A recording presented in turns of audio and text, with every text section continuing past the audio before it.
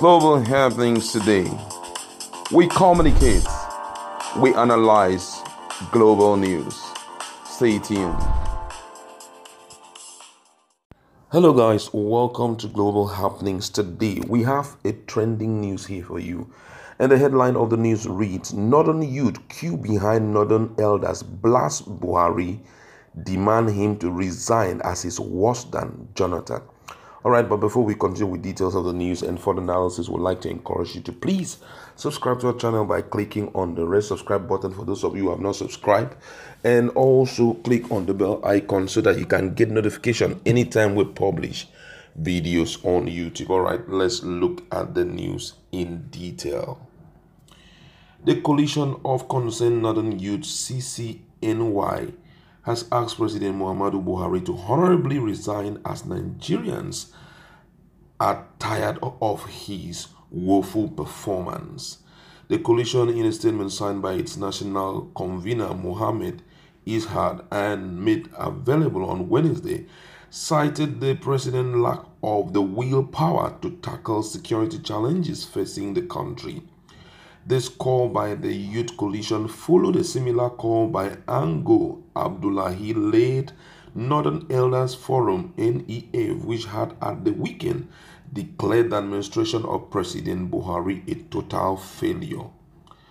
The group said it has warned Nigerians that Buhari has nothing to offer to them, adding that the president has failed to tackle the insecurity and improve the economy.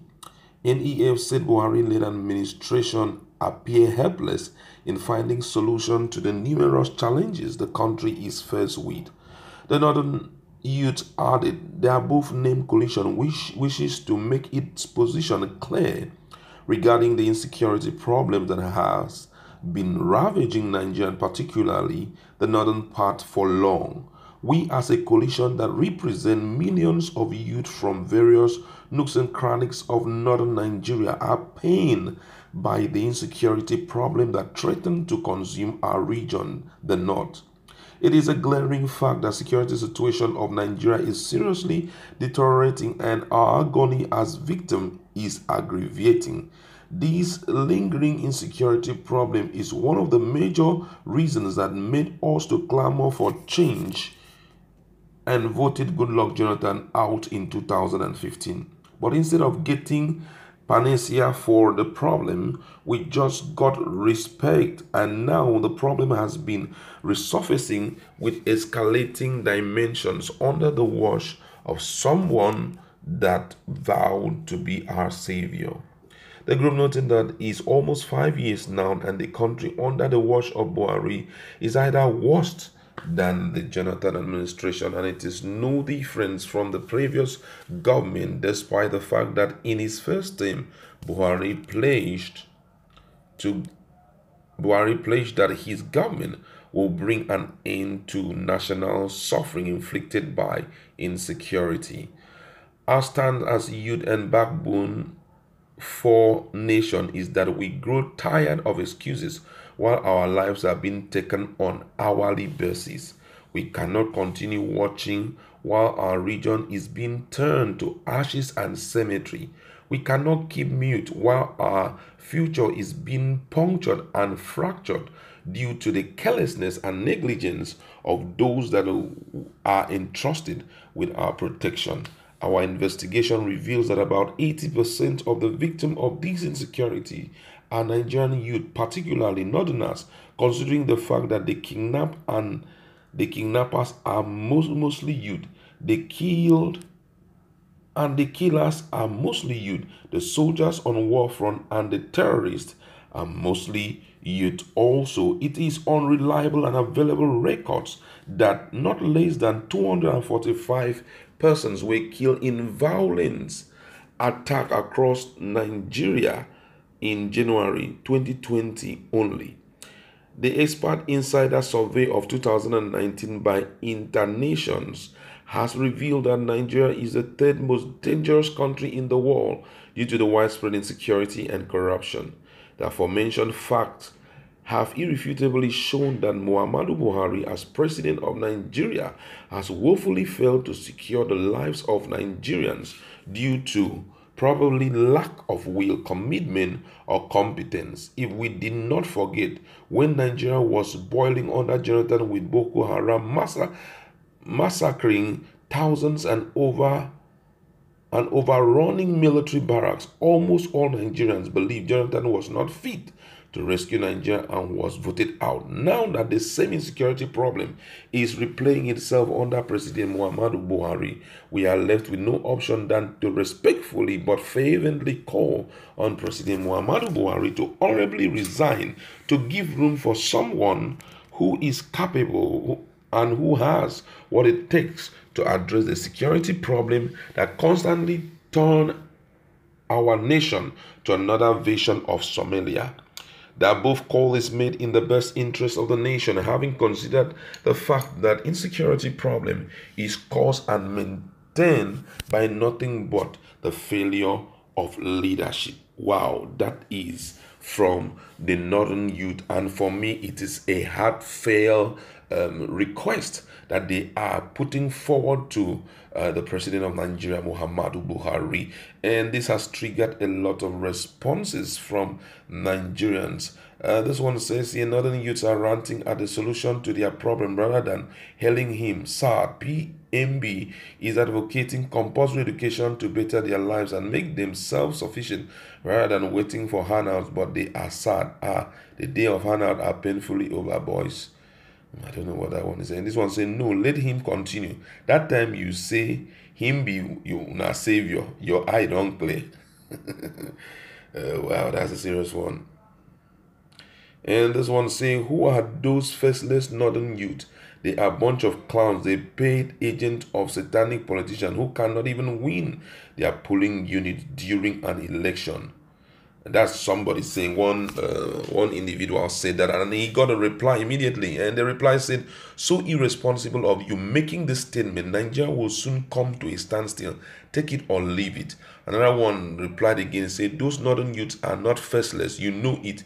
Just a matter of little time, the navigation and compass of Nigeria will be more clear. Another one added his voice, says, so are you saying that insecurity problem in Nigeria should continue because they mentioned Buhari, or he's your brother? Let's know your stand. So many people are talking here because this issue of insecurity is not only in the south, southeast, southwest.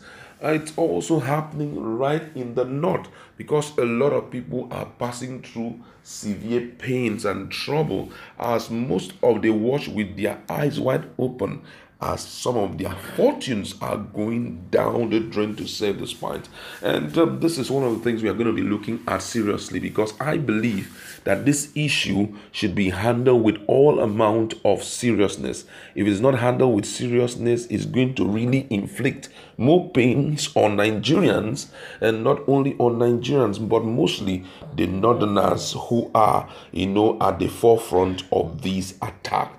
And that's what we're going to be discussing in a jiffy. Now, one of the things that they have placed as a request, it's it's the same thing that the elder said, not an elder said. And the first person on the queue here was actually Senator Buhari, yes, when he demanded that the president should immediately resign, because it's very glaring that he doesn't have the willpower to attack the level of insecurity. And he threw up a lot of examples. For example, mentioned the case of one of the senators in Niger who cried out when he went to his constituency and saw the level of damage done by Boko Haram. He had to cry, and banditry, kidnappers also. He had to cry out that his people are not living in peace. They are living in trouble. That's Niger State. Yeah, in Niger State. So Plateau is being hit now, and I just heard that Muhammadu Buhari has traveled down to Maiduguri to, console some of those who were killed. Some travelers who were traveling, about 30 of them were murdered, gruesomely murdered by Boko Haram, and there's a lot of demand right now. So, what's your position on this? So before even now, Buhari had actually promised that he's going to climb down seriously on Boko Haram. There shall be no mercy. Only for the very next day, this whole thing happened. It's getting worse. That's by the to tell you that they're not even scared of whatever president. Maybe is it that we lack the skill, the manpower? I think, and then this is the reason why a lot of people have been calling for the security chief to resign. Yes, bring in competent, because I believe Because one of the things that this may possibly result to may be a takeover by the military. If nothing is being If done. nothing is done, a repeat of what happened in 1985 may happen again. Don't forget that General Danjuma said there's a lot of things he knew, but he later didn't mention. Yeah. If he says Nigeria will boil. Exactly. So a whole lot of things are happening almost at the same time. Yeah. And the center seem not to be holding. Exactly. I hear this other group from Yoruba, ethnic Yoruba group who said they want to secede. Yes. And all of them boils down all to the same insecurity security issues getting worse. At the beginning, when the North were playing politics, saying it's our brother, they did not understand that if today Nigeria is to divide, they don't have a home. Of course. All the terrorists, banditry, is as if they are producing it back to back, coming from the North. Yes. ISWAP is from the North. Boko Haram is from the North. Fulani Herdsmen is from the North. There's some other guys. Narudin Asaru. That's a new one that came up now. That one kills everything and anything. Cow, everything. They kill anything that is alive. They are going to be quite deadly.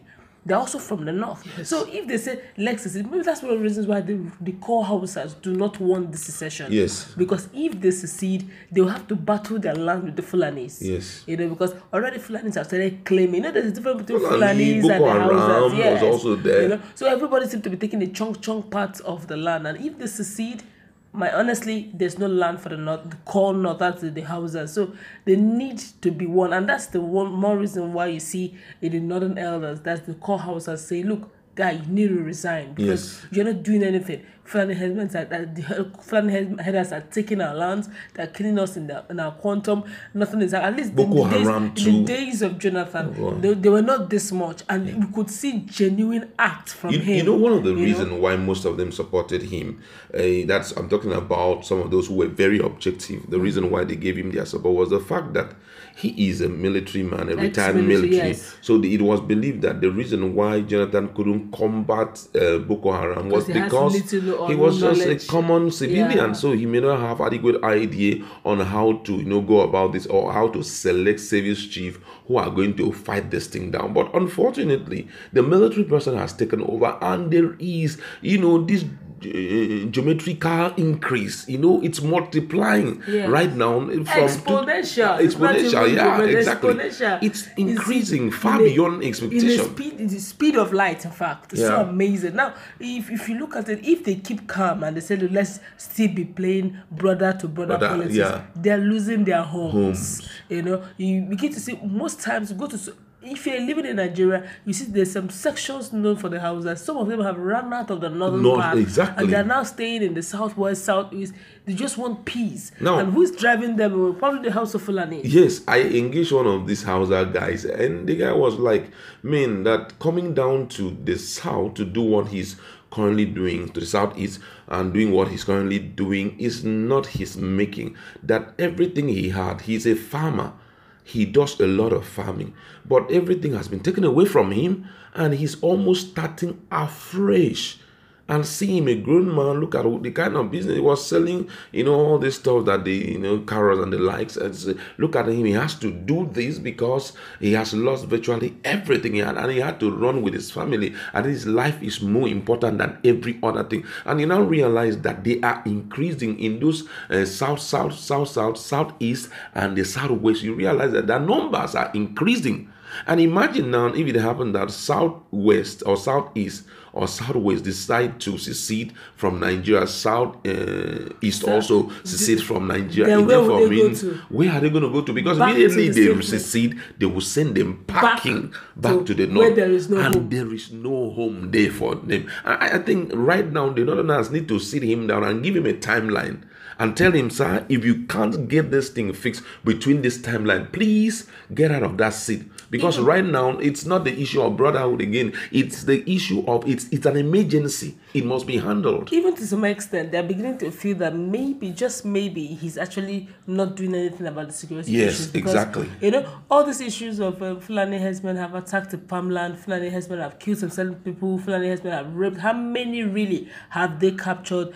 imprisoned that Nigerian sees the effect. All we get to hear is, oh, they have the police have captured them, and that's the end. Sometimes they take them down to Abuja, and that's all we get to hear. What blows my mind most was this recent issue that we've been talking about it quite often, the case of 1,400 Boko Haram alleged to have repented, been released again. Now, the first question that hit my mind is, if you are releasing me and I pretend to have repented from my evil deeds, and I walk back to my own village and notice that the people whom I claim I have repented and I don't want to have anything to do with them, they are gaining momentum and they have taken over the whole of my village, don't you think I would join them again and begin to, fight again? Because if, for example, the reason why I'm getting out of the place is like, oh, I'm going to start a new life and and I realize my people are getting stronger. We are conquering more land. Me say, maybe I didn't have so much land, and I'm coming out and they are telling me, I joined the force again. We are sweeping through. We are almost getting southeast, the total south. Don't you think I'm joining them? The question is, have they truly repented? Is it not a line they must have sold to them? Look, exactly. If you say you've repented, we could do something about it. Look, I guess they have started reading the lines. They've started reading between the lines. They've started seeing the handwriting on the wall that, look, if they continue playing, then my brother did for opposition, it's a matter of time. If eventually, as the center, they said things are falling apart, the center seem not to hold. If the center does not hold and other ethnic groups begin to secede and leave the country, they may not have a home. Because if they're going to have a home, it has to be the North. And who are those in the North? The terrorists. So they may need to fight their way back to get their land, or they end up being slaves to those whom they have called brothers before. All right, well, that's where we're going to leave it. Please go to our comment section. Let us interact. What's your position on this issue? It's really a vital issue. Guess what? It's sweeping across the southeast. Even and right now southwest. it's coming down to, sweeping across the northeast. The northeast have really felt it more than everyone. Borotai talked about the southwest that already in Lagos we have, and I think fairly recent, about 400 of them were captured on their way down to Lagos. To Lagos. So you realize that these guys are widespread. For them, they believe that they have taken over the south, the northern part of Nigeria, the middle belt. They are living in real fear because these guys are taking over like never before. We are hopeful that something will be done about it, and I'm afraid that the military may likely take over when it seems nothing is being done. However, let's be hopeful that this same news will be getting to the ears of those who are in the hymns of faith, and they will do something about it. Don't say that these guys are faceless. They are not faceless. We have seen it's right now. Even the president has felt it to a point that he had to travel to Maiduguri, to go and see.